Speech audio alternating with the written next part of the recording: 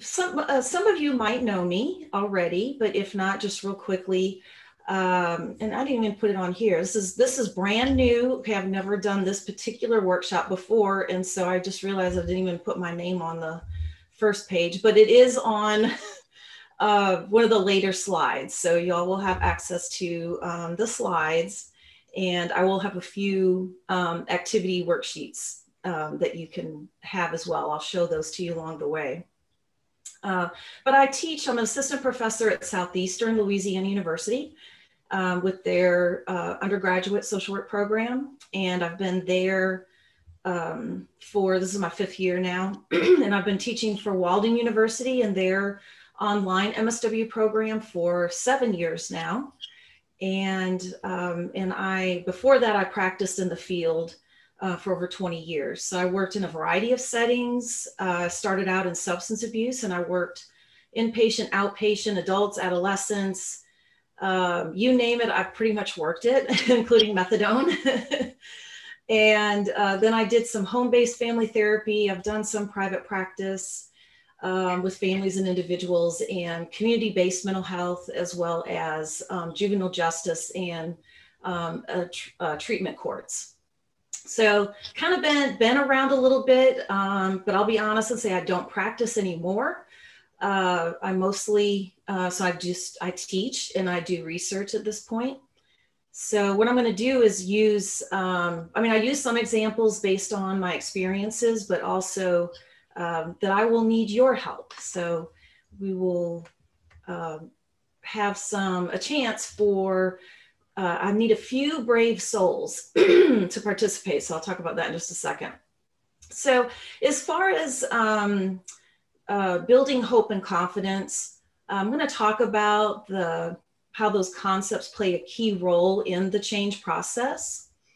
And then I'm going to talk about what motivational interviewing calls the 4 corners. These are 4 situations related to confidence and importance, and how it's helpful to identify those so you know where to work to point your strategies with your clients.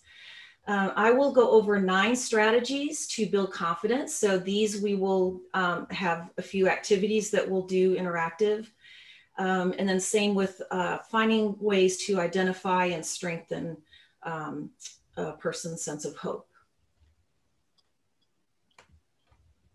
So I mentioned participation. So we are going to try out some of the strategies. I'm just going to have to keep an eye on the time. Like I said, I haven't actually done this to a live audience yet. So we will see how we're running on time and how many of them we want to do interactively and how many I just might explain and let you run with it.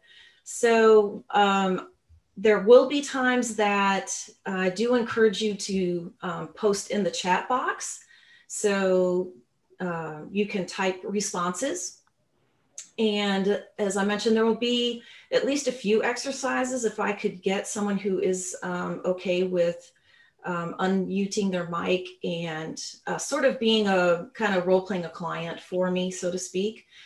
And actually, we're not going to do the breakout rooms. I realized I did not set up my slide properly. So we'll just continue with the kind of interactive ones that you can have a chance to look at them, and we'll practice some of them together.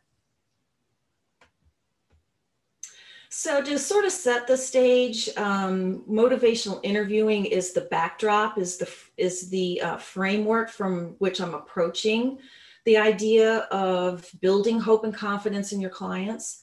So just to ensure we're all on the same page with motivational interviewing, that it is a collaborative, goal-oriented style of communication. So not just a counseling approach, that it is something that ideally anybody can learn. I've trained paraprofessionals in this approach as well, but that it is very much a partnership. So it does come from that strength-based, very humanistic kind of Carl Rogers approach. So it is about collaborating with the client to determine the goals and how they want to go about making that change. And then we do that by really listening to what we call change talk.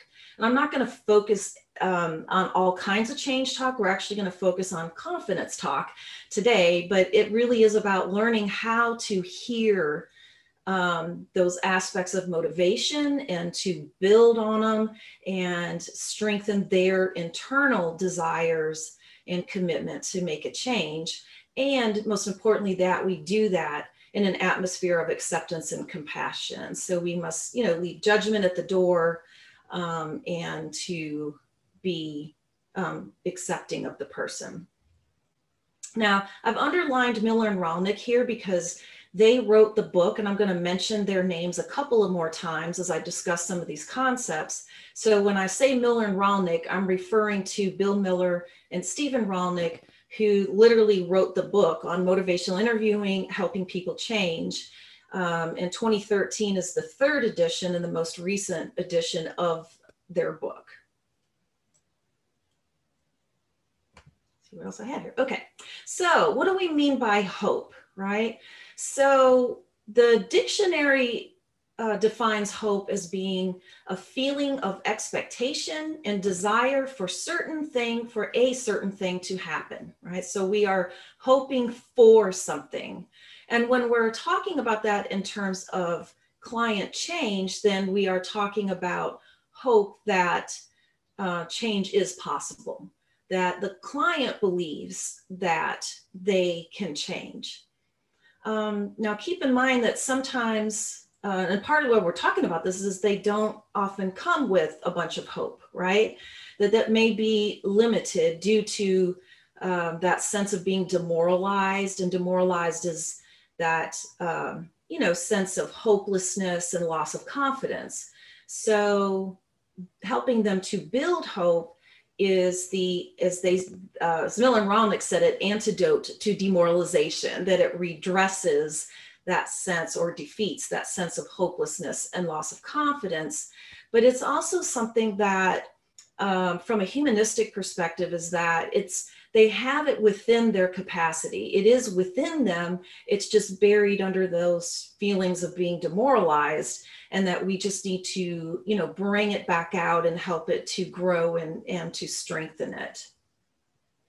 So you heard that I mentioned the word confidence. So it's difficult to talk about confidence without hope, and it's difficult to have hope without confidence. So that is part of the real key of putting these two terms together, yet they're not necessarily exactly the same. They just perhaps overlap. So now we're going to talk about confidence. Oh, so I found this video. I'm just going to show you like the first 2 minutes of it. It's a TED Talk, but it's just a little bit of humor about confidence. If you can just bear with me for a moment, let's make sure it works. Hello, everyone. Who would like to be more confident? Great. I need a little dose myself right now, as it turns out. But fellow confidence seekers, we are not alone. If you go to any bookstore, this is from Amazon.com, you can learn how to get the ultimate self-confidence, unstoppable confidence, instant confidence. And if you're a dummy, there's a book for you too, Confidence for Dummies. We see confidence everywhere in our society.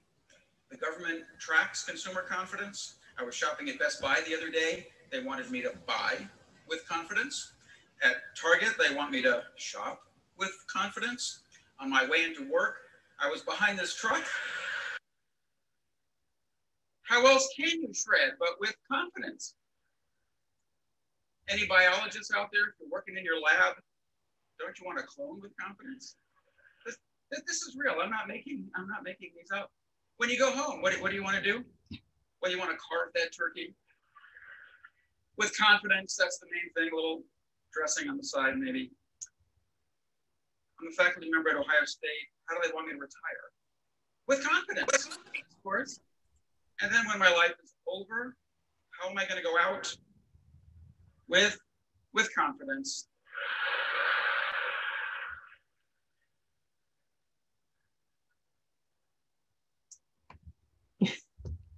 So I thought that was a little bit humorous. But it does show us, though, how much confidence, right? It really is an important concept. And I'm just wondering, how much, how much attention do we bring to the idea? I mean, I doubt any of us would say that confidence isn't important, but just how important is it? So the dictionary defines confidence as a feeling of self-assurance rising from one's appreciation of one's own abilities or qualities. So you could see where confidence is tied to one's sort of sense of self-efficacy, right? That you have the capability of, that you have some sense of capability, and that self-efficacy reflects confidence in the ability to exert control over one's own motivation, behavior, and social environment. So I like that. That really pulls together what we mean by confidence and how it really is related to the process of change. That if we do not have that self-efficacy, that we don't have confidence in our ability to control, right? To have control over that change process, then people are unlikely to commit to a change. And Miller and Rollins say that even lack of confidence can be an obstacle even to acknowledging the importance of the change. So if someone does not feel confident about making a change, then they also might consider it to be not important. Now, it's not always true, but it certainly can happen. So here's our first poll. I think I have to, do I need to stop sharing to get to the poll? Hang on. No, here it is. Okay, so I'm going to launch the poll. So how important, sorry, hang on, let me sit over here. How important do you think it is to evoke a strong sense of hope and confidence from your client? So I've got very important, important, somewhat important, or not important.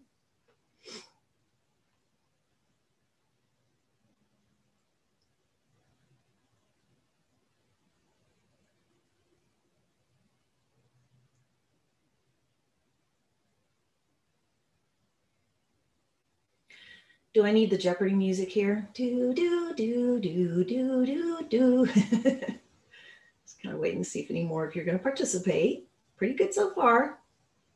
Got 74% participation. 75%. Give it a few more seconds. It actually has a timer on here for me, so I can see when 1 minute. 59. All right. End poll. So clearly, here, let me say share results. Here we go. Okay.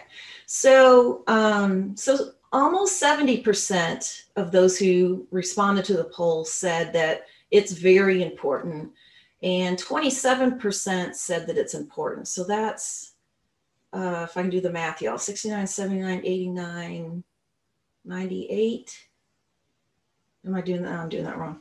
96%. Yeah, sorry. So 96% felt it was at least important, if not very important. So I'm not going to pick on the two people who said somewhat important. Hopefully I'll change your mind by the end of this session here. Hang on, let me move this out of the way. Okay. So thinking about the ingredients for successful change, ingredients for change or for motivation. Now, I will say this, that Miller and Rollins do not view motivational interviewing as a complete theory of how people change. But it certainly is a great starting point. And so to help kick off that change process, motivation encompasses the concept of ready, willing, and able. So some of you who've been in my workshops have heard me go over this before. So just bear with me for those who might not have heard this perspective. But the cliche ready, willing, and able actually is a great framework for thinking about motivation. It kind of simplifies it. Maybe it's oversimplified, yes, but it's a great starting point to think about, how ready is my client? And we often say that, right? People aren't going to change until they're ready. But readiness is only one, really it's kind of the ultimate, maybe the last step in terms of committing to change, because it involves the sense of priority and importance placed on that change. So, when it's a priority, then we spend time and energy and focus on making that change, right? But also, before we even get to that point, we have to also be willing. And so, we say ready, willing, and able, but it really should be willing, able, and ready. That technically that's more like how it tends to go. And that the willingness is simply that recognition that something probably should or needs to change. So you could see where there might be a lot of ambivalence at this point, that maybe they're not ready to prioritize it because they know they should, but it doesn't mean they really want to or think they can. So there's typically other obstacles, and we'll talk just a smidge about that a little bit later. But at least recognizing, that's the basic problem recognition, that without problem recognition, the change isn't likely to happen. And it certainly isn't going to be lasting change. So problem recognition comes first. And if your client does not have problem recognition, then make sure you review the webinar on developing discrepancy. We also have the term able, right? So ready, willing, and able. So able or ability is the confidence that someone has in their ability to make or implement that change. So, thinking about confidence, right? That that's what we're going to talk about. Like, well, how do we help somebody get more confident, right? That even someone who might have the knowledge and skills to do it still might not believe in their ability to make the change. So you could see where if there's a lot of questioning about their ability, that they might not put the priority to it, because that only leads to disappointment, right? That if they're not successful, then they're not confident to implement the steps needed to get there, then they're going to place it at lower importance. So the level of confidence that someone has, what does it say? Confidence can impact the level of importance assigned to a goal for change. So low confidence can lead to low importance. That's basically what we're saying, right? And that importance or that readiness often can come last. But you have to figure that out. So again, that may not be, that may not be true for, something's happened with my image here. I have lost, something happened here. Sorry, y'all, I'm having an issue here with my slide. And I'm not sure why it's doing that. It's like it's not showing up to you guys, right? Are you seeing it? This is just blank. It just says 4 corners. But then on my preview, it's showing it. This is very strange. Hang on just a second. I may have to. Angie, is it animated? Did you have to click to make the picture show up? I think so. Let me try going back to it again. Let me try, well, no, yeah, see, I tried it on this thing too. All right, well, that is really strange, but I will see if I can adjust it for you guys. Yeah, I will, I'm flexible like that. I'm type B, so y'all are in luck. Okay, so look, I'm just making it work. Okay.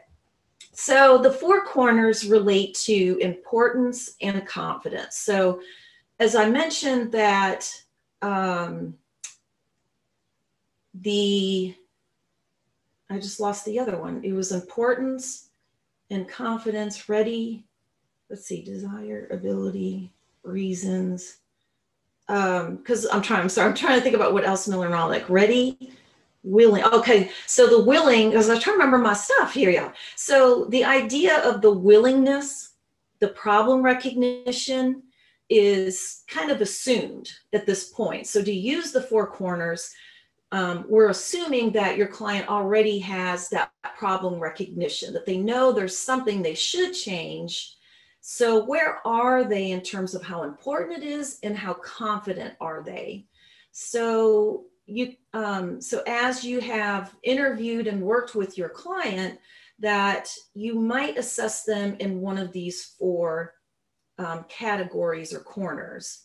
So the first quadrant, so this one right here, yeah, and I made this is a table, and I'm just not, I can do a lot with PowerPoint, but this just was not, it was going to take too much work. So I was like, okay, I'm just going to use my little thing here.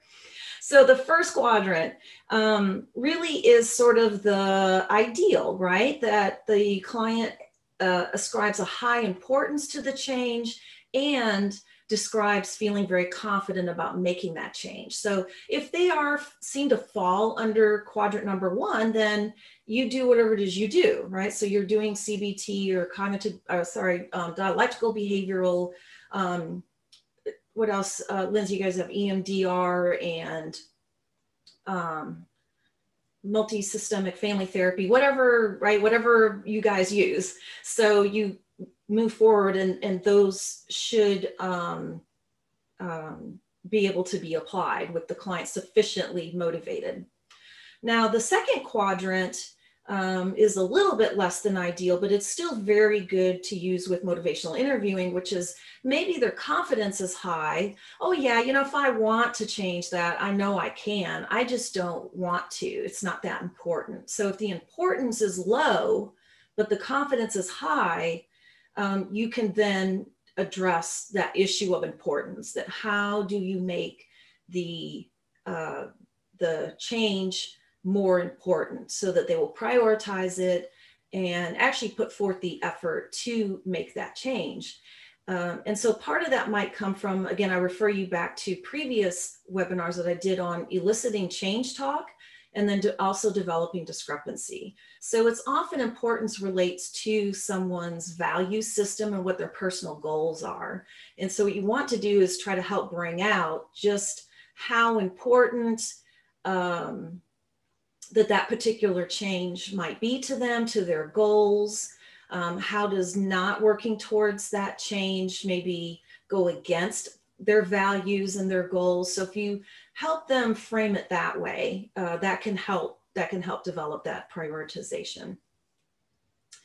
In the third quadrant, now we have importance is high, but confidence is low. So this could happen, as I mentioned, that, you know, we're really kind of looking at number 4.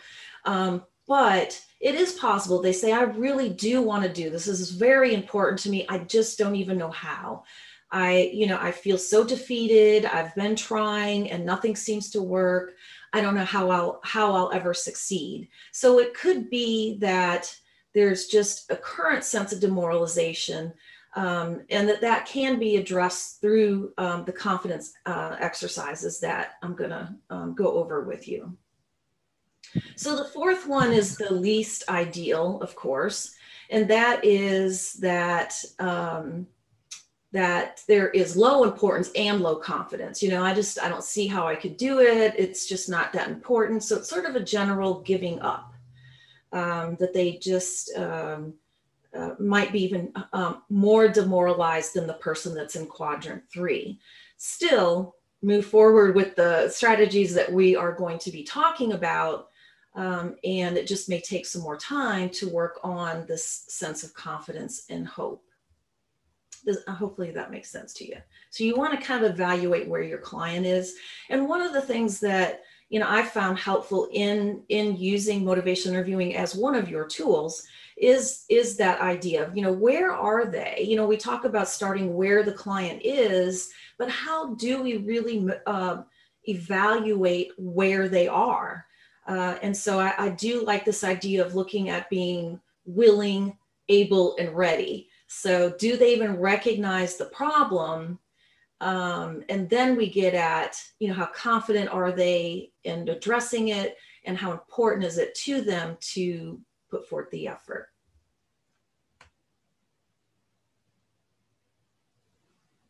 Right.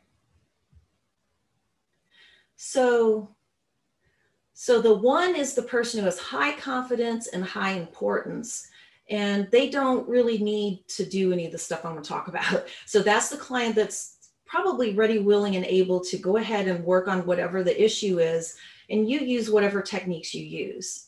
So number 2 might have the confidence, but you're going to address the importance. So the importance is going to come from strategies I talked about with eliciting change talk and developing discrepancy. And then in 3, it is the where they have low confidence, but it's very important. And then with 4, there is low confidence and low importance. So both of these, 3 and 4, is really what we're targeting with the strategies in this particular session, that these will be applicable to their sense of low confidence.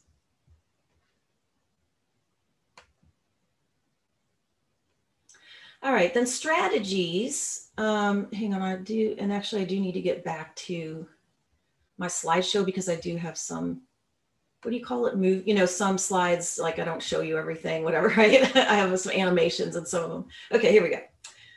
All righty, okay. And all right, so strategies to build confidence. So there are 9, and I would say that, strategies is the best word I could come up with. But some of these aren't as, what's the word when when something's completely separated, right? These aren't in silos. Some of these can sort of overlap or work together. And some aren't so much as an activity as it is, keeping in mind what our focus might be and what we're listening for and what we might be asking. So I'm going to talk about each of these. Confidence talk. You all have heard the confidence ruler. But I'm going to show you something else that you can try with that. Giving information advice, we'll briefly mention. We'll talk about strengths, reviewing past successes, reframing, hypothetical thinking, and then responding to it. So these are all kind of work together to help build confidence in our clients.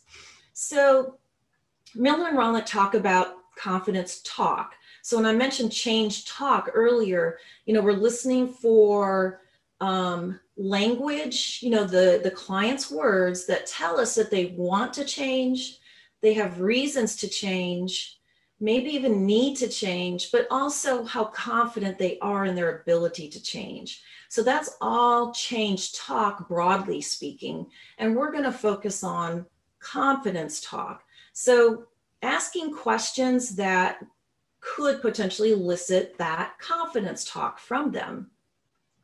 So these are actual questions that you might ask, like, how might you go about making this change? So we don't want to ask this too early in it. Remember, we said we don't want to say, well, how could you do that different? Like we're trying to fix it right away. But it would be at some point that we are trying to find out just some other thoughts about it.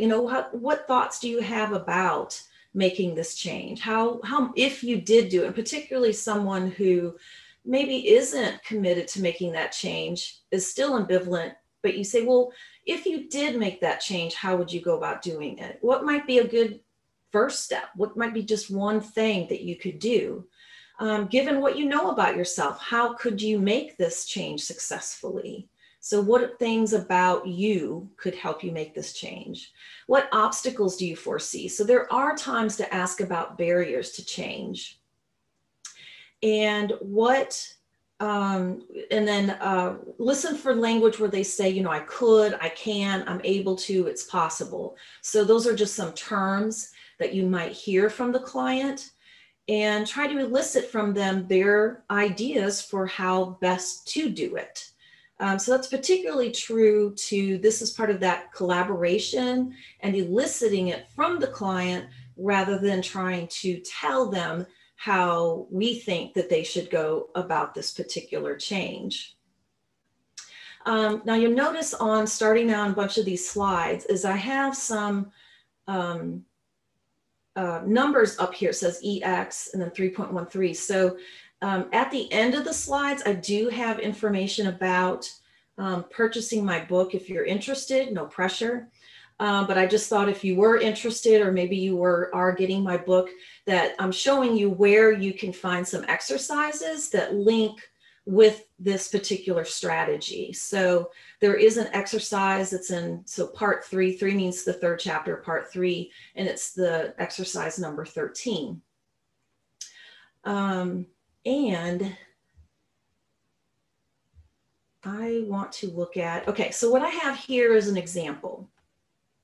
What thoughts, okay, so here I have like sort of a script that I kind of made to get us started, and then help us think about what you might say or ask next that still gets at trying to get some confidence talk. So remember we said we were trying to get at, for example, you might ask about potential steps, right? Steps to make a change. All right, so I am going to talk with Sam. And she has been in and out of she's 17. She's been in and out of psychiatric hospitalizations. She's been diagnosed with bipolar, and she's gets stable, and then it seems like the medication stop working. So we're targeting her management of her mood swings. So I'm going to ask her, what thoughts do you have about taking steps towards managing your moods? And she says, I'm not sure. It seems like I've tried everything. Let's see. One thing I try to do is let my mom know when I'm feeling off, and I just want to be left alone so no one triggers me. So I say, sounds like you are able to be aware of your mood shifts and can communicate that to someone. Yeah, but she doesn't always leave me alone. She says that's the last thing I need to do. Well, what do you think? I just don't want anyone or anything to set me off. So isolating yourself to avoid triggers is an important step to take, I guess. Well, you sound unsure. I mean, I can't stay in my room all the time. I want to see my friends, right? So isolating yourself might not be the best step. Blank, right? So where do I go from here? So thinking about those questions that get at taking steps, confidence talk, what might be the next thing that you say?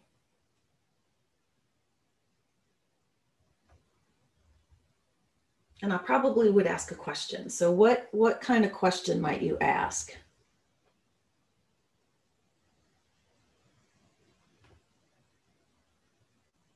So you put those in the chat. This is chat box time. All right, so Billy, thank you. Billy says, what is another thing that has worked well for you before? Excellent. Yeah. So keep trying to get something for her to say something, right? So what other ideas do you have, or what's maybe worked for you in the past, right? You can absolutely ask it that way. Yeah, that's pretty much what I was thinking. You know, what other ideas do you have? So you keep them brainstorming. So if people remember eliciting change talk, part of it was elaboration, examples, what else? To not be afraid to keep asking. Now, this doesn't mean that at some point, maybe she doesn't know, that you ask, you know, what else? Or what's worked for you before? What other thoughts do you have? And this is a teenager, right? So they often kind of shrug their shoulders and say, I don't know. So then it's okay to say, well, you know, there have been some things that other clients have found helpful. Do you mind if I share those with you? So then it's okay to share those and then get their reaction, which we'll talk about that in just a minute. All right, so the second strategy is the confidence ruler. So many of you have already seen this before. There are parts of this included in my book as well, that gets the person to think about, you know, how do you rate your level of confidence? If you remember, the rulers can also cover importance. So you can ask on a scale from 1 to 10 or 0 to 10, how important is it to you? So right now, like I said, we're focusing on confidence. So the important thing is to ask, you know, how confident are you that you could do this? And you can use this for broadly speaking, like how confident are you can make this change, but you could ask it, maybe there's certain aspects of the change plan or ideas they had that you say, well, how confident are you that you could do that specific thing, like avoid friends or avoid, for me, it's avoiding chocolate, right? So how confident are you that you could do that specific activity or task? And then making sure that you follow that up with, why are you and then whatever number they chose, and not a 0 or some other lower number. That really is what's motivational interviewing. And so we are trying to get at, why are you a 5 and not a 1? So you're trying to get them to say, well, why are you at least somewhat confident, right? If they picked a 5, they're somewhere in the middle.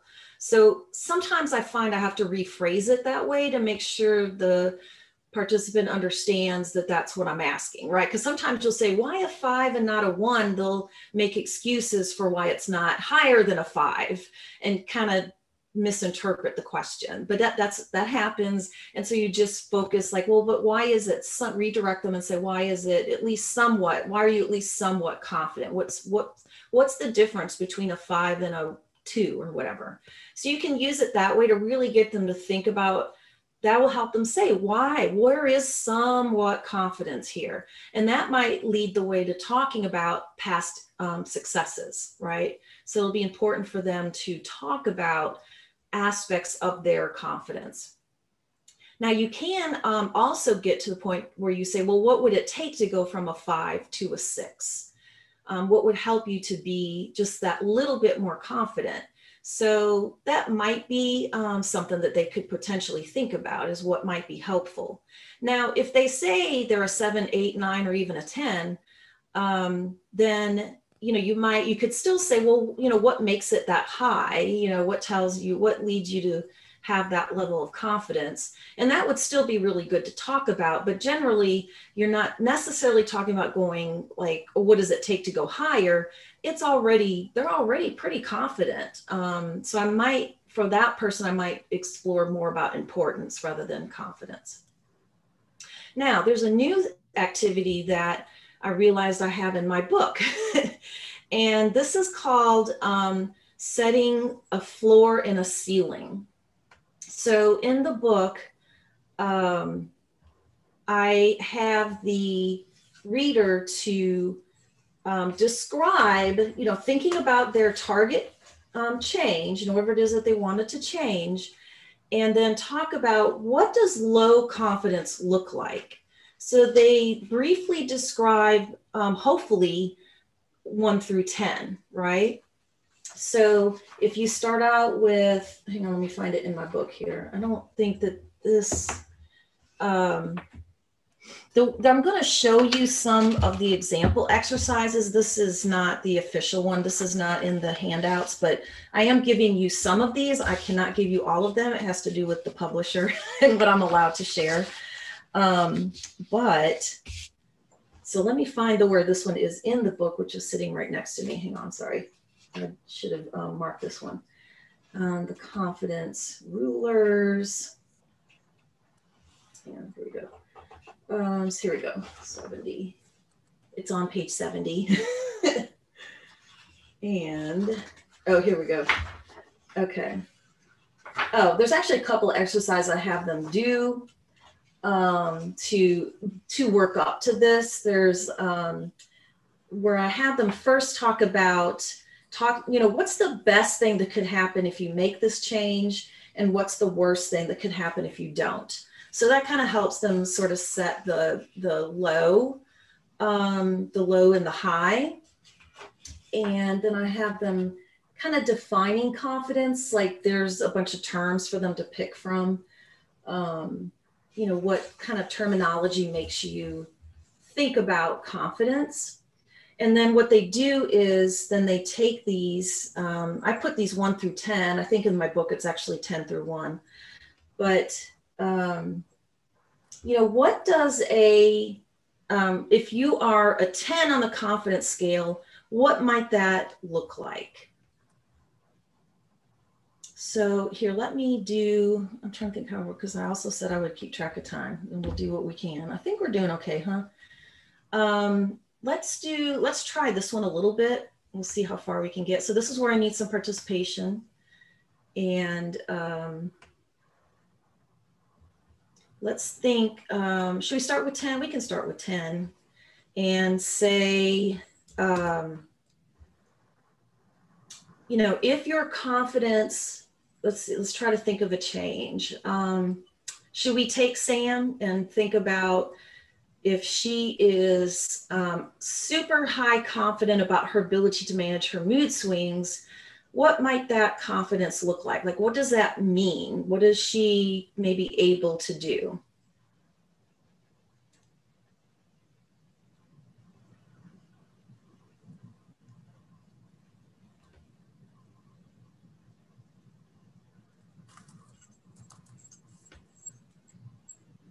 What is she able to do?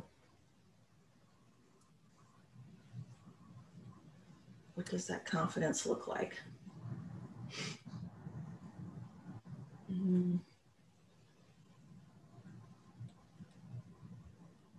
If she is able to manage her mood, so if I'm confident about my ability to manage my moods, I have alternatives in mind, right? I have alternatives I know will help me. Sorry about my thing. I thought about this later. This is what I did not. This is a slide I should have fixed and did not fix. So that's all right.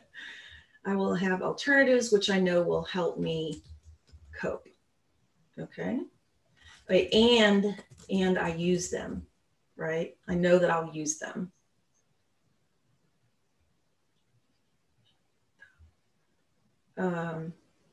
So what might a 9 then look like? And I kind of thought about this too, where even if you didn't do like every single one, at least kind of doing, maybe let's do that and like do a halfway. So what might a moderate, if she's moderately confident, what might that feel like for her? Like I'm somewhat confident I can manage my moods because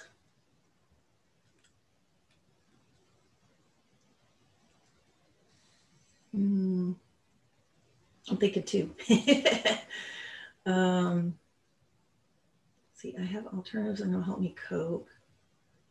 All right, here, actually, I'm gonna underline it, sorry.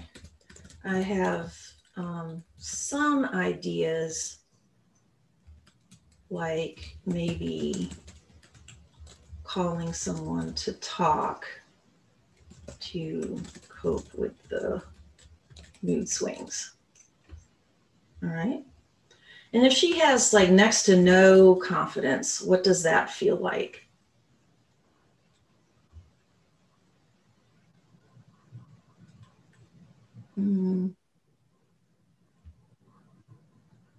Can't control my mood. Yeah.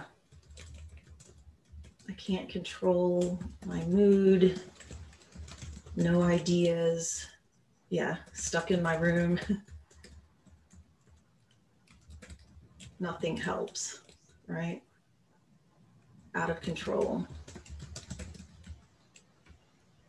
Exactly. Yeah. Thank you. Okay. So let me get myself back to where I was. Okay. So this might be a way to, again, you can maybe fill in a couple more in here, but just kind of helping them think, you know, what does that confidence look like? And that might also help that if you ask them, you know, what would it take to go from a 5 to a 6, then it might be easier to conceptualize that and to say, well, it means then that I maybe have more ideas, right? You know, this might be like I have some ideas, I have lots of ideas. You know, I have ideas and I use them most of the time, right? However, their perception ends up sort of lining that out, okay? I also have done this, the sitting, the floor, and the ceiling can also be done with importance as well. So I mentioned the giving information and advice. So I'll just kind of reaffirm this. So this is just simply saying that, you know, there are times that we are, you know, as much as we need to collaborate and elicit from the client, that we acknowledge that there are times that they've run out of ideas, just feel so unsure about their ideas that then we may step in with information or suggestions. So generally, it says information advice. Generally, we should refrain from giving advice. Advice meaning, I think you should do X and not Y. So being that specific, really leaves yourself open to being, kind of judged later, right? So if the client uses it and it doesn't work, then that can really be harmful to your relationship, trust with the client. But if you say, here are a few suggestions, then and we also need to emphasize that it's up to them to decide. So here are a few suggestions that other clients have found helpful. What do you think about that? What are your thoughts? Which one appeals to you the most? Now, and I do understand there may be times you'd have to give specific, like doctors can give specific advice, right? We want to be more careful because we're more, behavioral health is sometimes less predictable than physical health. But, if there are times, for example, the clear advice is that you need to stop, taking opiates. I think that's, that's probably very good advice, right? But, though generally speaking, or sometimes they even ask you, like, what do you think I should do? And we generally say, well, I really think that's up to you, but here are some options. So again, it's kind of avoiding giving too much specific advice, but it is giving suggestions or perhaps sharing information. So I don't really have any activities on that one. That's just sort of something we do, okay? So now we get to strengths. So this one I like too, right? So we're all, and I know, like I said, I'm a social worker, so I come from that perspective, and we definitely promote a strengths perspective. And that's really what this does, right? Is it helps to identify what their strengths are and to affirm them. So using affirmations is an important piece of helping to build a client's sense of confidence. So hearing it from you, that it isn't, affirmations aren't just about saying, oh, you're a nice person, you're a good person. Like, it's not about vague stuff like that, or common things. It has to do with that person. So what characteristics or skills or, different things that efforts that they've made, anything that you can find that can help them to help reinforce those strengths that they have. So that really is an important piece of confidence building. Another way is, though, to get them to look at a list and identify a bunch of them. So I have a list, and this is one of the exercise worksheets that you will be given. And it is, let me see, 319. Let me see if I can find it in my book here to have it in front of me. Okay. So here we go. So exercise 3.19 lists a bunch of common characteristics of successful changers. And it's not even a complete list. I think if you go to the Miller and Rolnick book, they include the entire list. But these are common characteristics of successful changers. I don't know, I couldn't find any particular specific research on it. This was just from the Miller and Rolnick book. So that's the best I have on it. But it really is some interesting, characteristics that people might not normally think about unless they look at a list. You can also have their loved ones identify their strengths and how have they demonstrated these strengths, and how can these strengths help them be successful. So for example, and I apologize, I'm not sure how well you guys can see it because I couldn't, because of the way it's laid out, like I can't zoom it in. But again, you will have the worksheets. So some of the common characteristics in this activity, I asked them to circle all that apply, and then at the bottom right here is choose 2 characteristics and describe a time you showed each quality. So this is their time to sort of brag on themselves, right? So in what ways have you shown that? So you can share that same list with a loved one or a family member, a trusted friend, and ask them to, and this is this other sheet you will have, they see your strengths. And so they identify 3 characteristics and describe, what have you seen or heard me do that makes you think I have this characteristic? So we look at these. I was trying to think if I had a thing that we were going to do.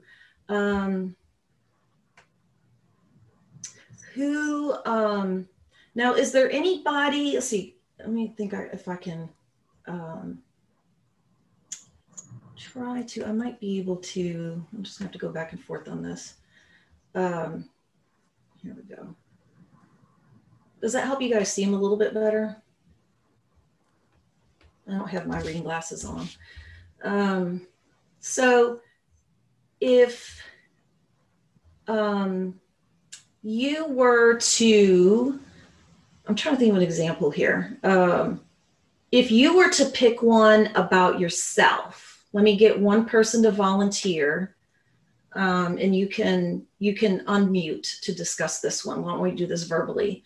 That pick one of these and maybe describe a time that you showed that quality. Who's brave?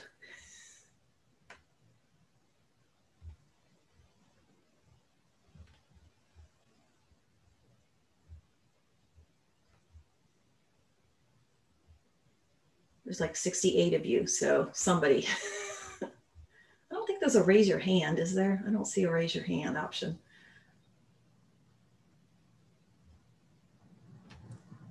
Keep it warm. So this is Tina Felt. I saw the one that was, I guess you could use assertive or attentive when you're asking questions by involving myself in the chat. Yeah. I'm normally a quite quiet person. Okay. Yeah. So that shows assertiveness. And then you took a chance to participate. Thank you. Now, does somebody is there anybody out there that your like colleague or friend is in the same, like, I know sometimes y'all are in like an office and you're actually sharing the monitor right now. There might be some of you in that position.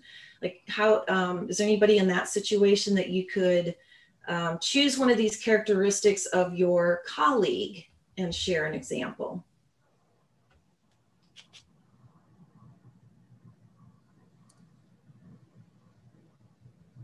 Toot somebody's horn. Or just any colleague. They don't even, I guess they don't have to be here. You don't have to say their name.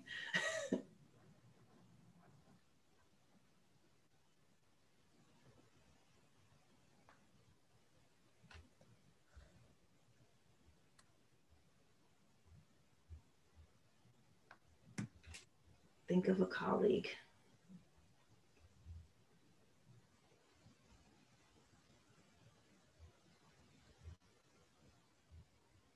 One more person. Come on, one more.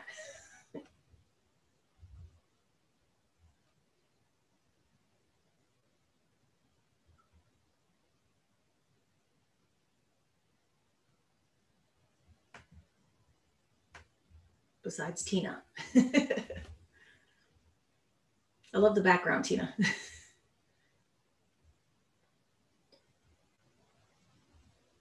Tiffany, Dale, Alice, Billy. I'm gonna start calling names. One more person. So I just want you to pick somebody that you know, could be a colleague, and identify one of their strengths and how you think they demonstrate that strength. Okay, this is Denise Bro. I'll go. Thank you. I want to talk about Janice Sylvester.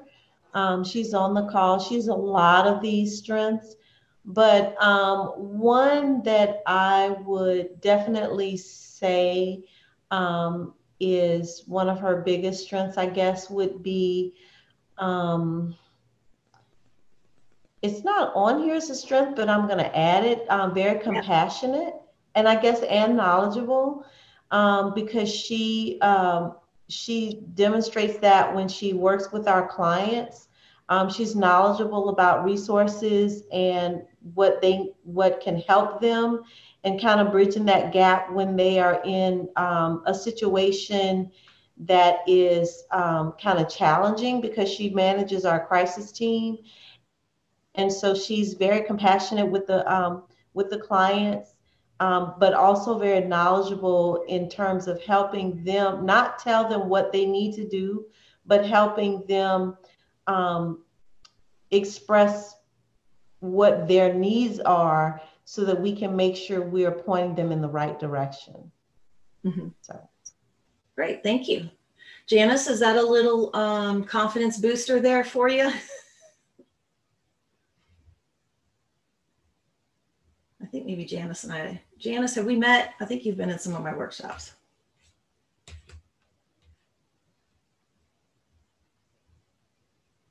Great, awesome, thank you. Okay, so let me go to,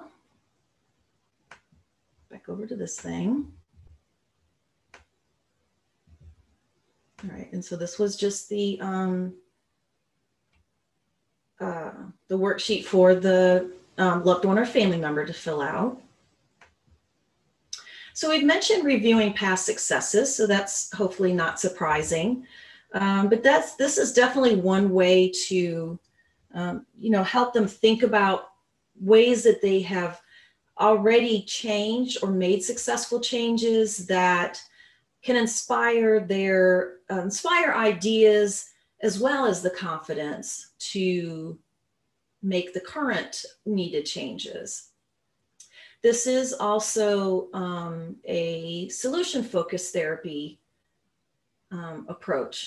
strategy as well. So trying to review past successes to look for potential solutions, but it also does build confidence. So it really has a twofold importance to this particular strategy. So again, it doesn't have to be about the same necessarily.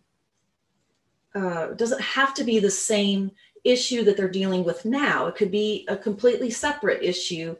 And sometimes people don't make those kind of connections easily or without some kind of guidance. So asking them things about what changes have you made in your life that were difficult, especially maybe if they were difficult, what kind of challenges have you already faced and how did you do that, right? How did you do that is a solution-focused question. What led you to make that change and how have you maintained it? So again, looking for ideas and building confidence. What obstacles were there and how did you overcome them? So when you think about the obstacles, they're actually, I realized today that I didn't put all of those on the slide as far as the number, but there's a bunch of exercises that I have in the book that are about these different obstacles. And some of those include, so let me think here for a second. If I have someone who, let's see, what obstacles, let me move my stuff around here. I'm trying to see, I'm running out of room. Actually here, maybe I can move here we go. I'm trying to move the chat box where I can still see it, but I need to see my notes over here. All right, so obstacles. So I'll ask all of you, I guess you don't have to unmute, but type. So think about a change you've made that was difficult for you. Maybe something you've been successful at or were successful at changing in the past. So think about something you changed and then what kinds of obstacles did you face? So here's where it might be helpful to have sort of a framework to help the client think about these potential obstacles. So this can be, obstacles about a past success, but you can also talk about it in terms of obstacles for the current issue at hand. So one of them might be fall under internal. Thank you, Connie. We're going to use that. So asking about internal obstacles that maybe you had. So internal obstacles can include maybe your attitude towards whatever it was you needed to change. It could be relate to maybe a missing knowledge to accomplish the change, or maybe just beliefs that you have about yourself or about something about beliefs about making that change. So what were there any internal obstacles like that, Connie, that you faced when you moved?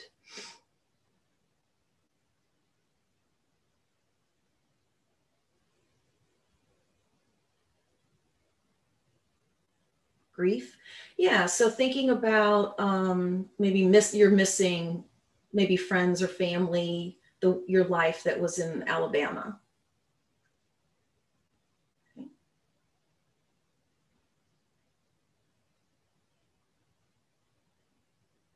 I have to think about the example, unhealthy eating habits. Yeah. Job change. Even if I didn't. So let's see. So like Tanya's talking about unhealthy eating habits that, you know, our attitude might be like, for example, having maybe a negative attitude towards like healthy foods, right? Eating a bunch of fruits and vegetables just don't seem very appealing. Maybe having a belief that, you know, if I eat those foods, then I'm denying myself, that I'm feeling restricted from something. Or maybe just knowledge, maybe just feeling like I just don't even know how to change my eating habits. So those would be internal obstacles. External, and these just, and it kind of playing off of what Michelle also says, identifying like worst case scenarios if I did or if you didn't move, change jobs, that we're doing a pros and cons is very good, Michelle. But if we are, you know, kind of doing the catastrophizing about it and, you know, having more negative thoughts about the change, our beliefs are more negative, then obviously that's going to make it harder to change. So you could see where there's definitely CBT stuff infused in my book. So I do talk about your beliefs and stuff as well, and how some of those, what are your thinking patterns that keep you stuck and not changing? Yeah, it helps reduce catastrophizing. So then there's external obstacles that could also occur. So financial obstacles. So if Michelle wanted to change jobs, but it doesn't pay quite as well, she might have to think about that. Like, well, that's, you know, financially, that would be an obstacle to me to change jobs. Or let's just going to go back to Connie. Like if Connie, you know, was thinking that, you know, there are different financial, like the move itself might be very costly, right? So that could be an obstacle. What else?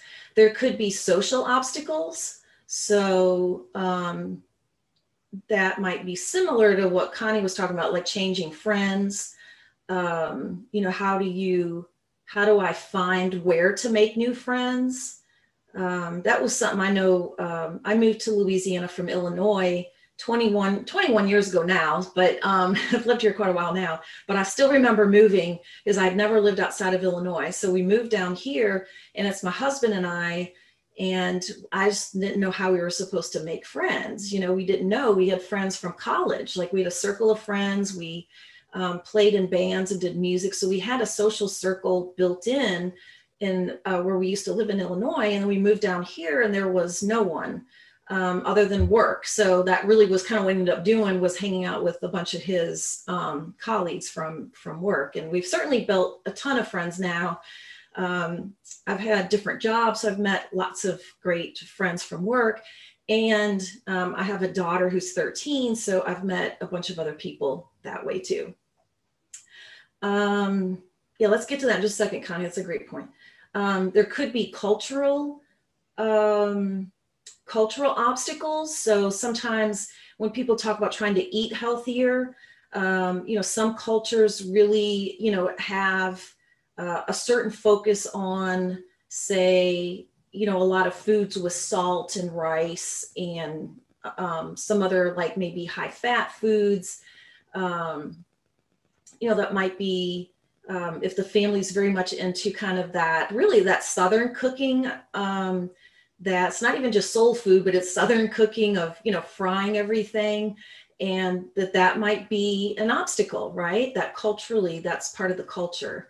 Then there could be environmental stressors. That could be another external obstacle to making the change. And so that's Connie had posted here about in the chat about it being more difficult during COVID-19. That would be an environmental stressor, right? It could be, like maybe say a work environment or, things like that that could get in the way of you making that change. And lastly, there could be even laws or regulations. I had one example in the book that's kind of humorous, but, do the laws or regulations affect your ability to make that change? So for example, if you are, well, here's a non-funny one. If you are an LMSW, there's certain jobs that legally you cannot do because you're not an LCSW. So that would be an obstacle, right?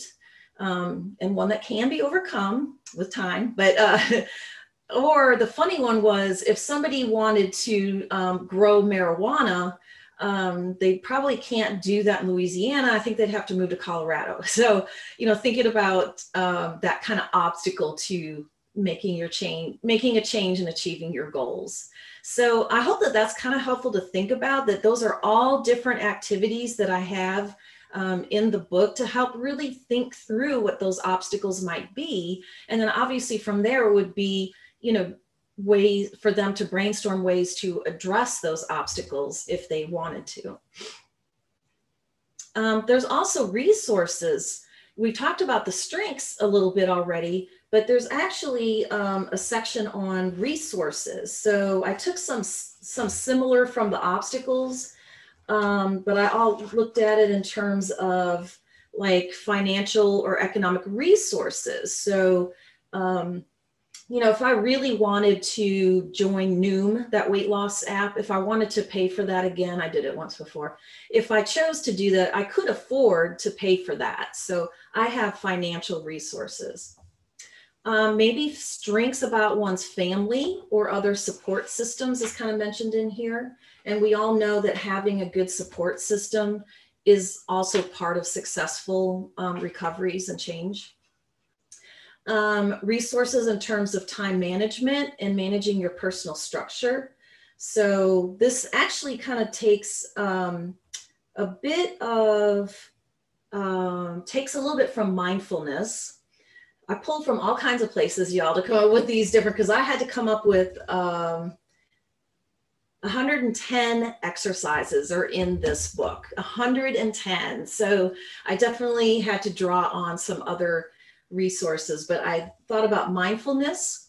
And so staying focused and, managing your time, because like we talked about importance, how do we prioritize making this change? Maybe there are other environmental or situational supports. And then I'll talk about some more potential resources when we talk about hope. All right, so I hope that's kind of helpful to think about. All right, then we go to reframe. Let me check my time too. All right, we're fine. So brainstorming is essentially the problem-solving approach, right? So a problem-solving model has us, describe the problem, right? And then come up with as many possible solutions as possible. How might I accomplish this change? What are some different avenues I could take? Different ways to do this. This comes back to, this really should be the client's ideas, but if they need some help, we can provide some, but we need to think of as many as possible. You can do the, pros and cons of each idea if you want. I probably would do like ask the client which one seemed the most interesting or promising or acceptable to you, and then look at some pros and cons just for maybe, the top 2 or 3 ideas. This kind of reminds me a little bit of agenda mapping. I don't know if anybody has done that, but that's a way to help identify the concerns or the problems that might be targeted.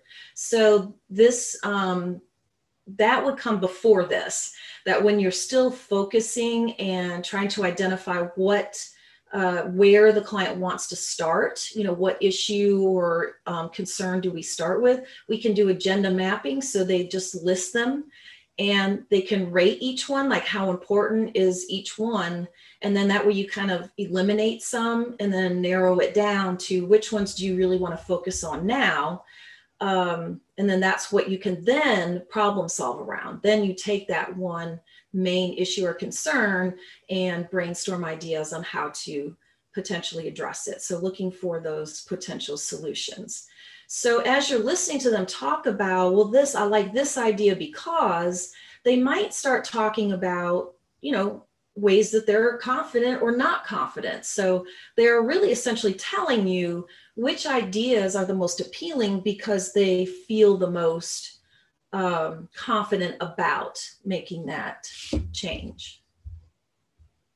All right, does that make sense?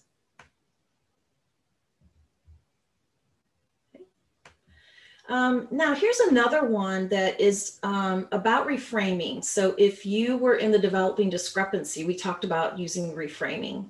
This is specifically to confidence building, that really we need to reframe these when they are viewing past failures as sort of character flaws. So sometimes when they talk about failing in the past, and talk about it in a way that they're very down on themselves for it, they blame themselves, that very internalized kind of blame, that's actually really defeats confidence, that Mill and Rolnick talk about needing to, you know, redress that, and to helping them think about these past failures as more related to external kind of factors, that they were situational, and therefore can be changed. So the idea is that if they view it too internalized, is that I'm a failure, something's wrong with me, I'm flawed that I can't make this change, rather than saying, well, that wasn't the right time. Here's some things, some factors that led to it not succeeding. So maybe I can address those factors and do it differently. So that's what you're trying to do with the reframing. And trying to, like it talks about relying on research, like you don't want to say, oh, you know, I'm sure it'll work this time. I know you can do it. So we're trying to be supportive, but these are all sort of platitudes that don't actually, they don't really build confidence in the person. So, you know, it might make them feel good about you, but it doesn't necessarily make them feel good about themselves. And that was something that I read, and I apologize, I can't remember because I did some other research before I finished this.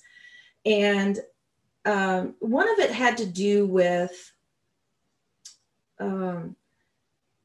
what seemed to hold back a client. There was a clinical example, and the author was actually a different book. And he talked about the client who just seemed like she couldn't commit to making a particular change. And what they had to do was really get at her belief that, you know, she was somehow wrong, rather than her understanding that, no, that's not, you know, no, there were other things going on at the time that now you can maybe control or change. So I do have an example here for us to think about. All right, so how might you reframe this? So part of the reframe is thinking about trying to make it situational, like to give them feedback that, or like a reflection or feedback that frames it into not really all her fault, that there are factors that went into what happened. So if she says, I think this is based on Sam, I said, I don't know why I can't seem to get control of what I'm feeling. I'm fine one moment and then screaming at my mom the next. And I take my meds, but I still end up freaking out. And it's just so much backstabbing going on at school with my friends. And then I miss a bunch of school when I go inpatient. So what might you say? How can you reframe that? Where she's feeling like I can't control this, right? So how do we reframe that? If you can type answers in.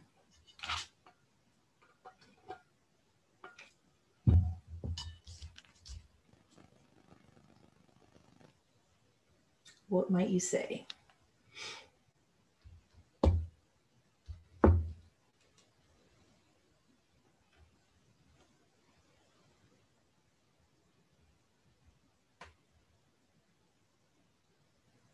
What do you think might be situational about what she's talking about here?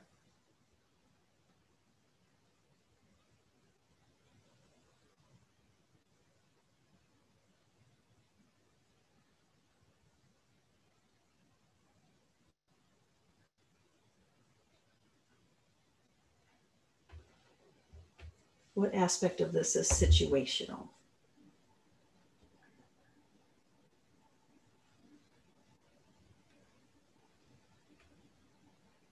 Well, this is still embarrassed. The backstabbing going on at school is very situational. Yeah. And missing like homework because she's impatient. I mean, that's temporary, right? That's situational. Let's see, Christina, sorry, let me see what Christina says. Connie says, sounds like you feel loss of control and unsure what to do.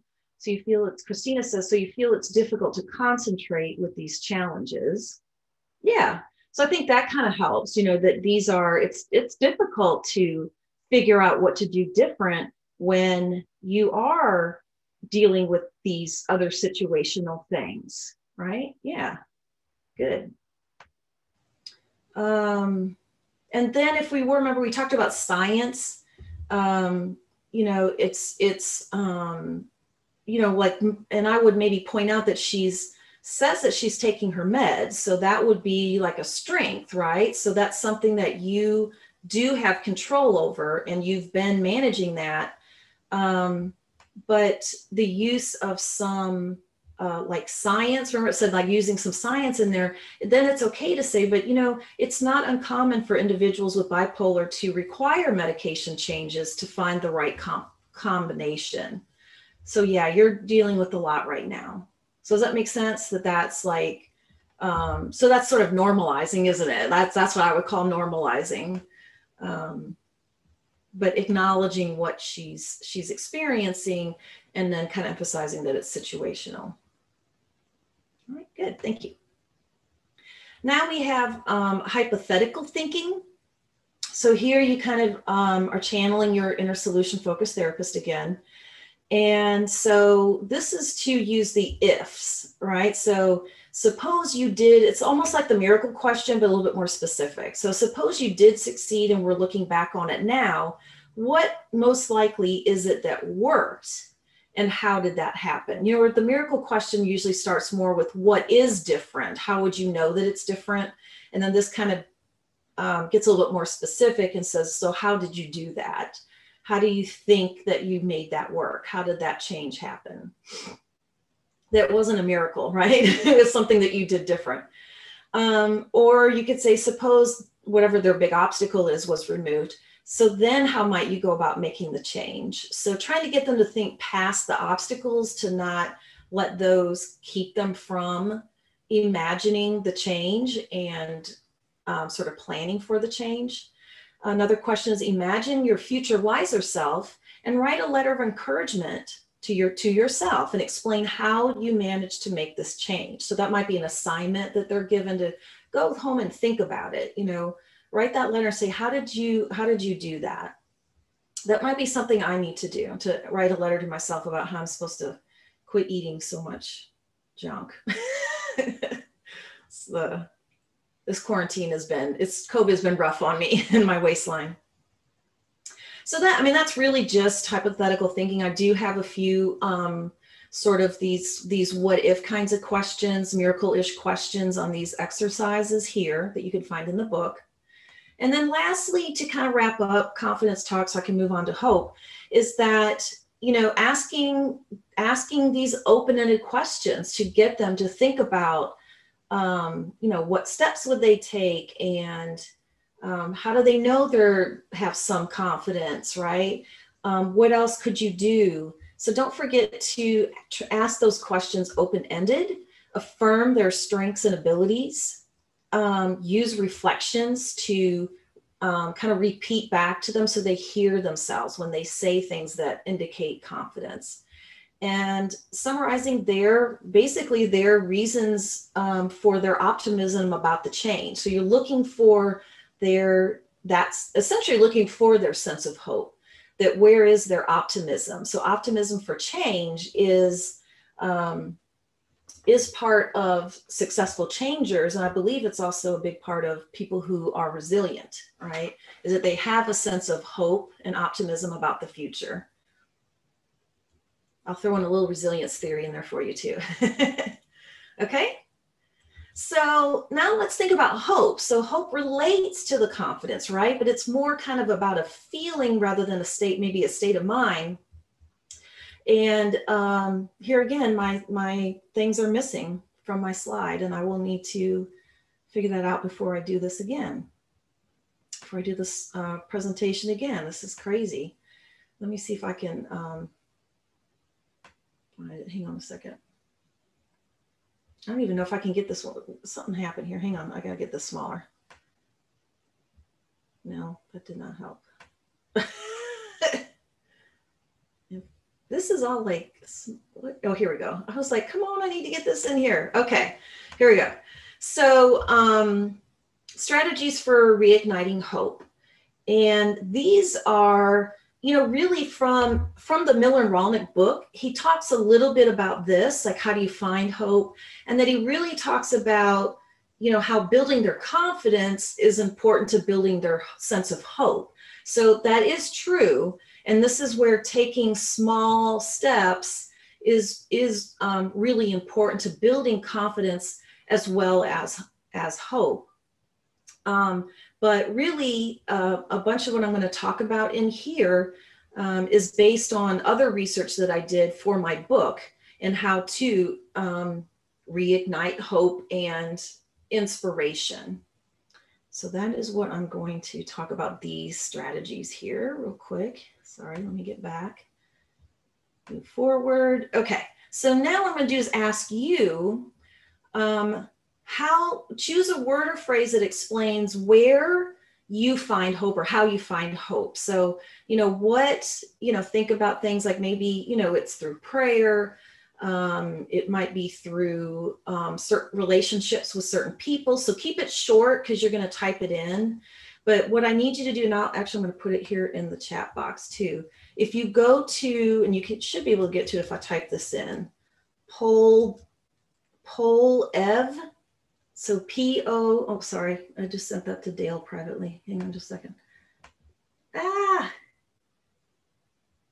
on. Hang on, I have to get up to everyone. Sorry, everyone in meeting. Here we go. Pollev.com.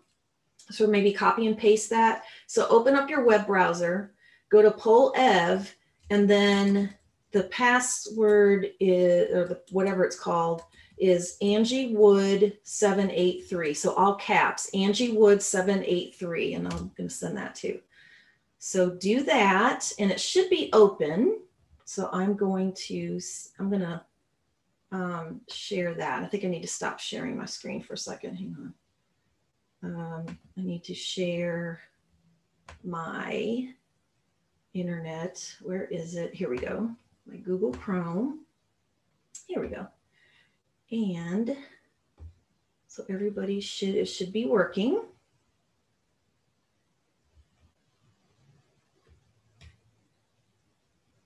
I just have to figure, I've never hosted one before. So let's see, is it working? Are y'all seeing it? I lost my chat box. So let me know if you're having problems getting to it. No, there's my profile. Oh, wait, here, maybe if I refresh my page. Okay, it should be in a presenting. Is it working?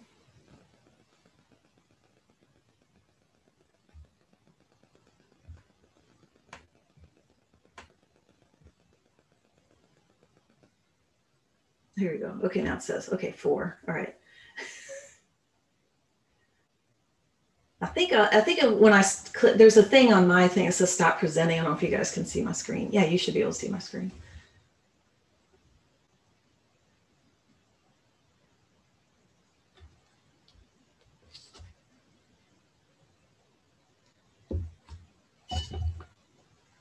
All right, come on, people. What gives you hope?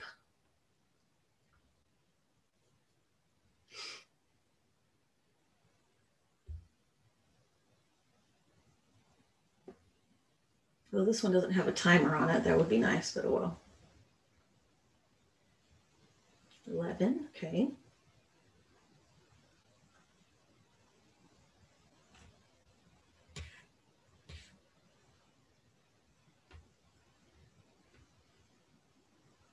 So it should be a way that says, I think it says join, and then you put in Angie Wood 783.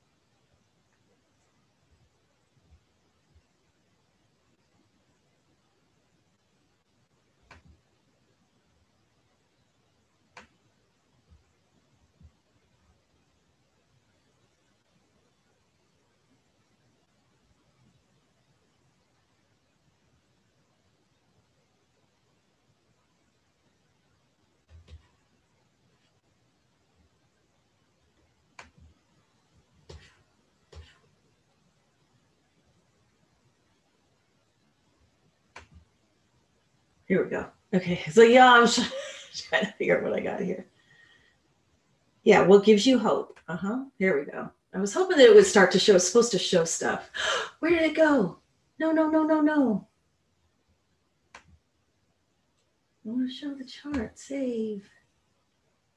It needs to show the chart, come on. It's a word cloud. Come on. Where is it?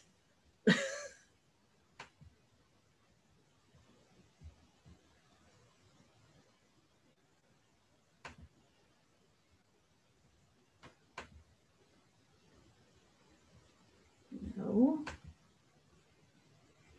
Oh, come on. This is the only bad thing. I'm sorry, y'all. Edit. Need someone to teach me how to do it. Come on now. It's like I just had it and then it disappeared on me. Loading, total results.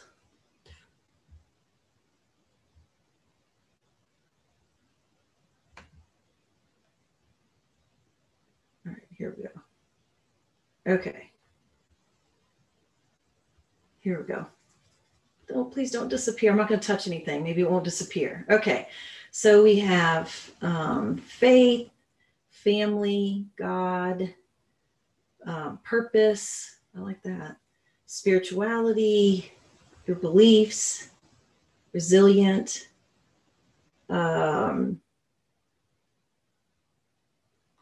Let's see. I guess maybe it's better with one word, but trusting, going on walks, your children, prayer, support, relationships, Jesus, nature, right? So I wonder if I can, if there's a way to like, I don't even know if I can save it, but yeah, I was like, this thing is a pain in the butt. Okay, great. So there are some different ideas about, yeah, I was like, I'll have to learn that it needs to be one word. So I'll remember that next time I do this. Okay. Okay, thank you. The possibility of tomorrow and the challenges that we face today will not last forever. Okay. Yeah. All right, here, let me do stop on that one. Okay. All right, well, thank you for letting me test that one out. Okay.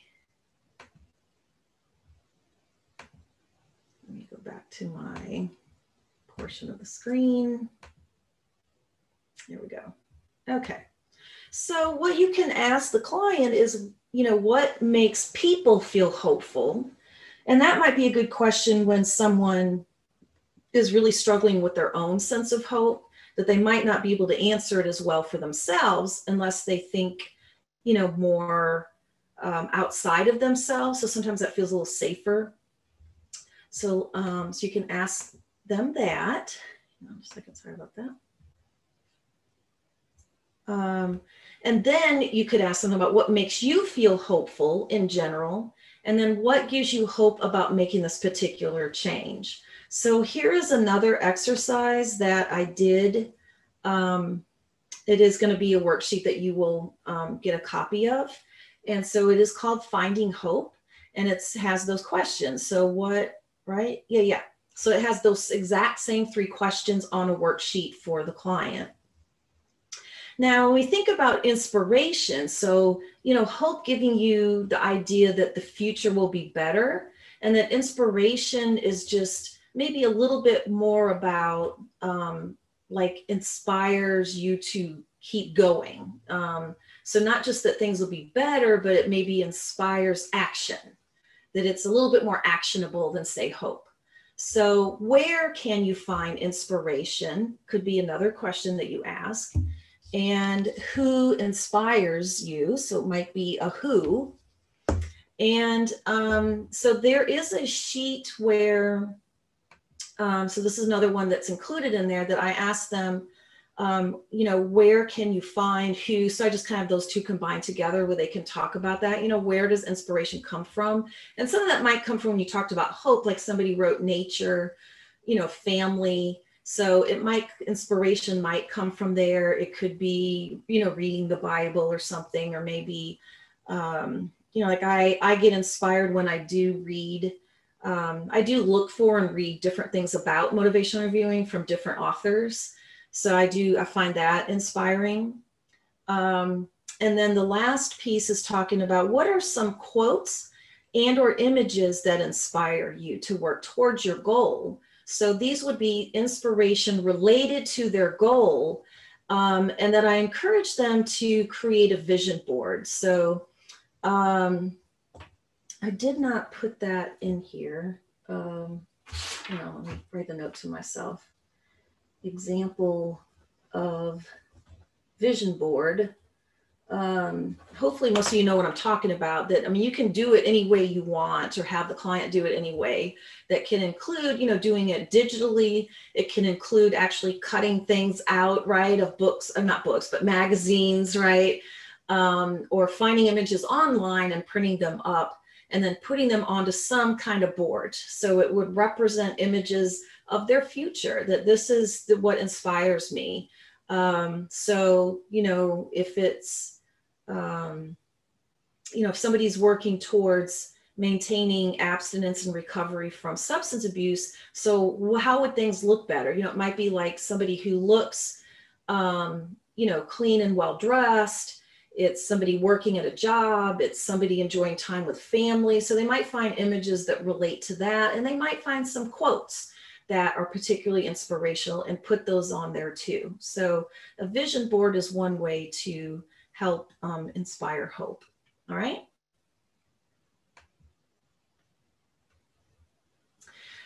There's also the need to set up like a reward system. And some of this is actually part of getting to working on a particular change plan. So what are their actual plans? Like what steps do they need to take? Really kind of getting that goal down and what steps they're going to take, but helping to reinforce that change, to help maintain that change. Part of it is to have actually a system of rewards. And so rewards can be, you want them to brainstorm different ideas, And and then actually, like the way my exercises are laid out in my book are that they just brainstorm a bunch of different ideas. And then the next one, they can pull from that or create some more that first list concrete rewards. So that would be actual material items. So it could be a book, you know, a record, clothing items, makeup. See, what would a guy want? Let's see. I'm trying to think of some other examples of stuff that you might want, right?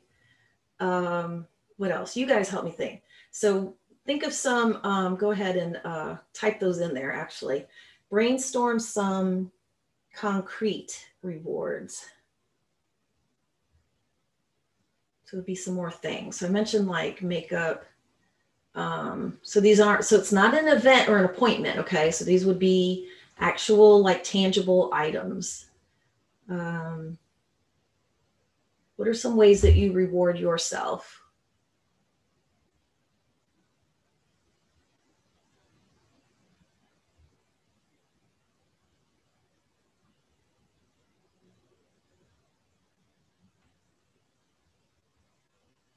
Right, Netflix show. Okay, ice cream, yes. Maybe perfume or cologne. It could be dinner, maybe, or maybe somebody, or maybe purchasing dinner out. A nap, massages, shopping at Home Goods. Yeah, I like that one. Going out to eat, candles. I'd like a new car. That's kind of a big one though. A movie. Yeah. Amazon, shopping on Amazon. Fire in the fireplace. So can you see where some of those ideas, yeah, that tangible rewards aren't always realistic, and that, but some of what you mentioned are like relationship-based rewards, like, you know, spending time with someone. Like I had one person say, like maybe somebody else cooks dinner and you just enjoy, yeah, just sitting outside in nature. My husband and I sometimes just like to have a beer and sit on our back patio and enjoy the nice weather while we wait for the grill to heat up or something, or the food to cook on the grill. That's a relationship-based reward. And then some of them could be events or activities, like going to the movie, going out to eat, getting a massage. Now, some of those do require money, but like taking a nap doesn't require money. Maybe taking some time off, right? Going away, getting a manicure, watching something on television. Like my family do, we try to watch something most evenings. Occasionally we're all kind of busy when my daughter's too busy to sit down with us, but especially since quarantine, like we watched the entire 15 series, well actually we worked through the 14 seasons of Supernatural. That's what we would watch most evenings, 1 or 2 episodes that we all sat down together with our 3 dogs and watched those on, I think that was through Netflix. So, you know, that was really a relationship kind of thing that we were, you know, taking the time to spend time with each other, talking to a friend long distance, reading a book. Yeah, taking a soak in the tub. I really like that. Yeah, playing some games on your phone. So what can, you know, you think of, and if you can think of some things, then maybe you can help your clients think of some things that are reasonable, as Jane mentioned, that, you know, they can't, you know, always afford big extravagant things, but what could still be meaningful in terms of relationships or other activities or events. So having some kind of brainstorming those ideas and helping them kind of narrow those down and maybe link them with certain accomplishments. All right, so another I was just trying to think, sorry, y'all, I was getting distracted because I was thinking about, I wonder if there's like, because I don't think I have a list in my book, but that was just something I thought of, was like, well, what about like an idea, just like we have for the strengths, you know, is like a list of possible rewards. and I'm sure you could Google that and find something online, like what are some potential things you could reward yourself with that don't cost a lot of money. So that might help. Okay. Another thing is to seek positive information each day. So I kind of mentioned this mindfulness aspect that I did bring into into the activities in my workbook. So part of it is to seek information daily, to stay focused, and it could be, typically it's gonna be something related to the change that needs to be made. So, say somebody in recovery might read a little bit of, the big book, or some, what do you call those, like meditations, right? Is it looking up some information on websites? So I've kind of listed some suggestions here: apps, books, newspapers, television shows, magazines, social media.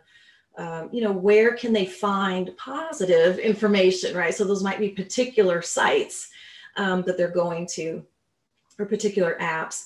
I was going to say particular, pages, like particular Facebook pages, for example, that might be inspiring. So,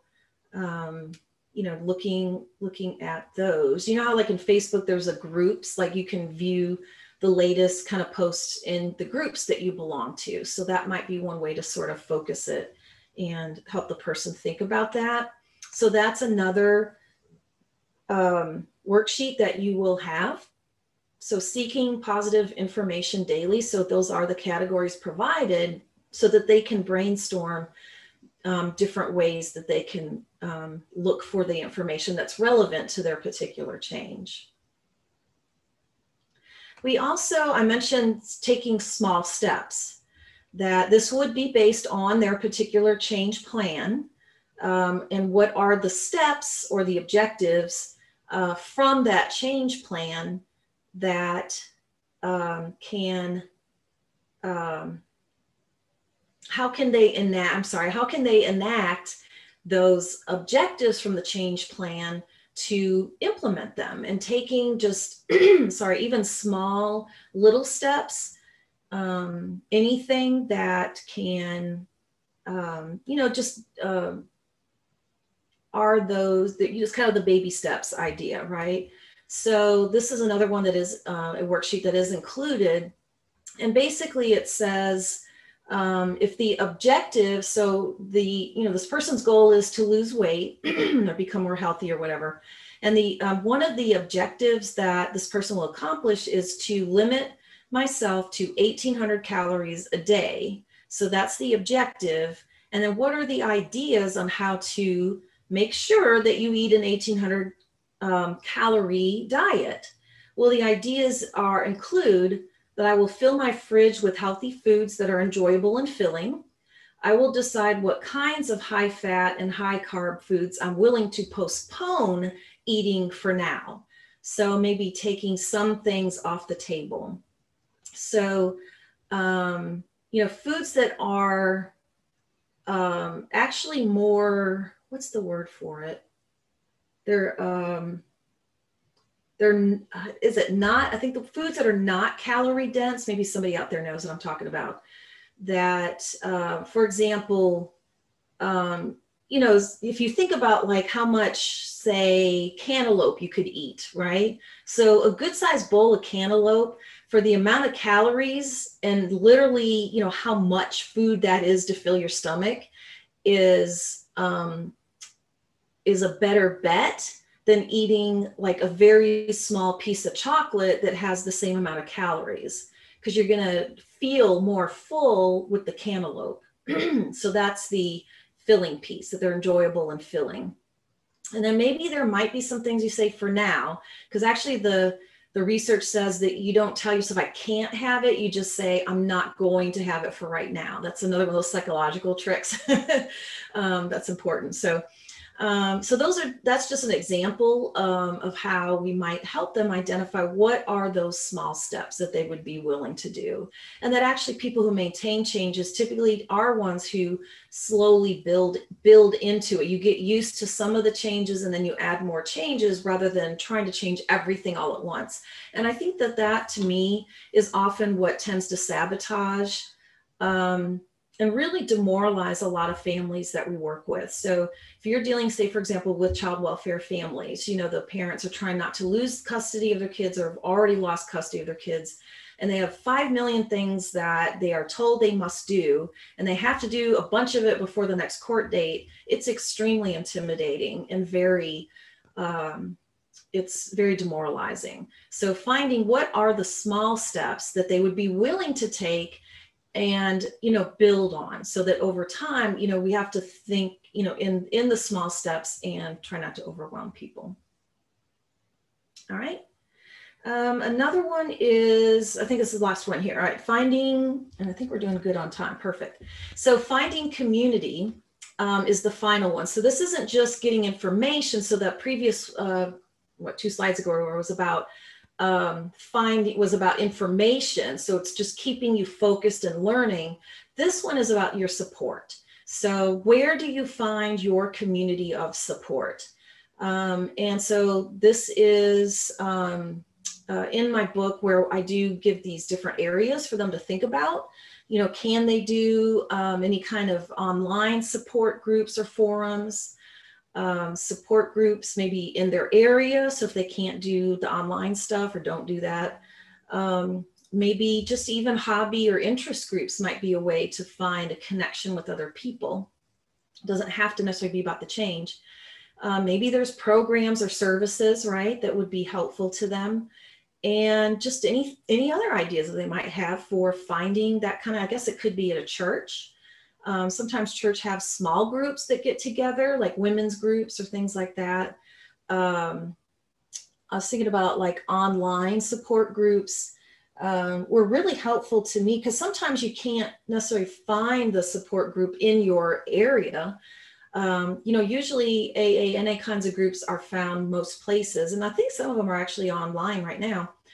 But I remember, you know, 16 or more years ago, I was dealing with infertility, that I wasn't able to get pregnant, and I really needed support. And I just didn't know anybody going through what I was going through. That wasn't a community I was going to find where I lived. So I went online, and I'm still friends with several of the women that I met through those forums, that we all struggled to get pregnant. So sometimes finding specific forums, and other times it's just finding just that group, right? Finding your tribe that helps you feel supported.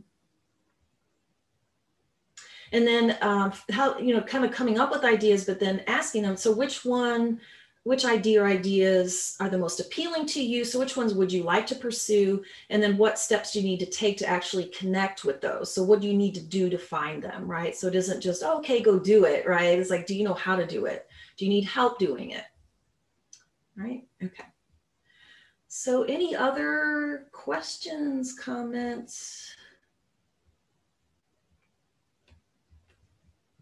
Oh, here I can send, now the file, Lindsay will have this up on the website. I already sent it to her, but I can also see if I can't send it to you guys. Let me see if it'll come through here. This is the PowerPoint, and oh, I just did that again. Dale, you're messing me up. I got to send it to everyone. I just keep messing that up. Okay, to everyone. And if you have any questions, go ahead and write them in there. So I'm going to send you that. And then the other PDF is all of the worksheets that are just in one. Sorry, I just scanned them all, and it's easier that way to put them all into one,